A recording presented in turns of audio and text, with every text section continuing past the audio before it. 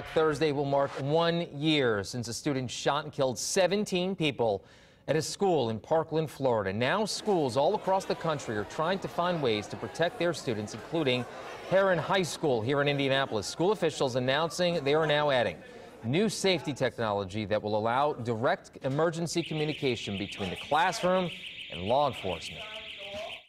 The pluses to this particular system is that, much like a fire call pull station, this is a push button or an immediate communication with dispatch and with police in the event of a life-threatening emergency.